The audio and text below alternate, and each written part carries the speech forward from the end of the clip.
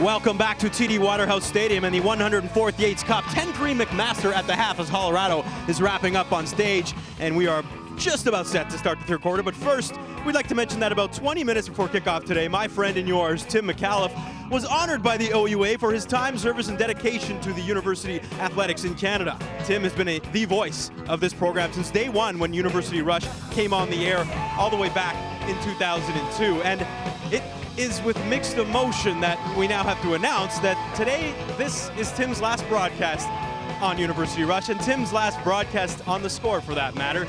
Tim, you've meant so much to so many of us at The Score over the years, and of course for people involved in university athletics around Canada. And for a guy who never wanted to make it about himself, we hope that you enjoy this feature on yourself. And same for the folks at home as we look back at some of Tim's best moments over the last 10 years on University Rush. Big shout out to Tim Micallef, the voice of Canadian college football. I think Tim is the true voice of Canadian football, and nobody does it better than him. You know, you go to war with these guys each and every day for 5 years. Anytime you hear Tim, you can't help but realize his enthusiasm for the sport, how much he cares for the players that are playing it, how much he just really cares for Canadian football. With the fake now on the run, he's got to throw this away. Throws it back to Fitzgibbon, who makes the catch inside the 20, still on his feet. Are you kidding me?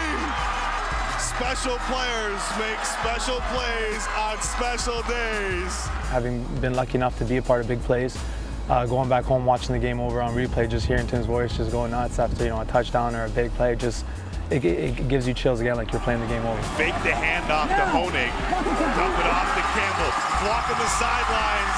They got 20 and more.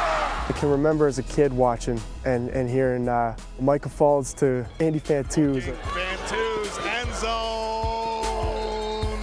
touchdown. That's all I remember as a kid is, watching the games. You remember his voice in the back of your head. He just has that unforgettable voice. There are about 4 or 5 voices that you can recognize immediately, and of course Tim's is one of those. Some of our guys in the locker room love to impersonate him and do all his calls. He just brings an excitement and knowledge to the game that we're going to miss.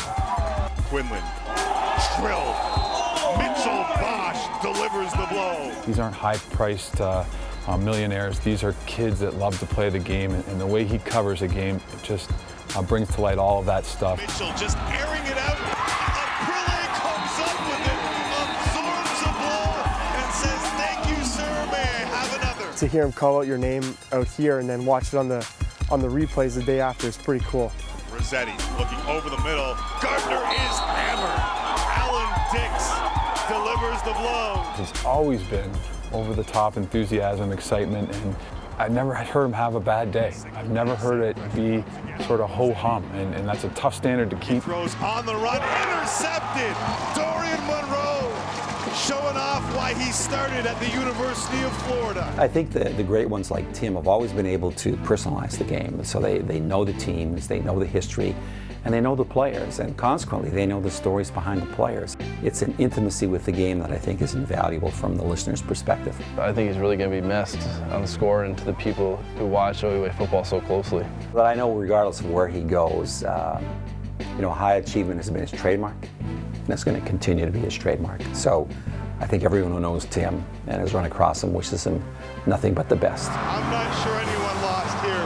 We just ran out of time. Tim, we're going to miss you. Thanks for everything, buddy.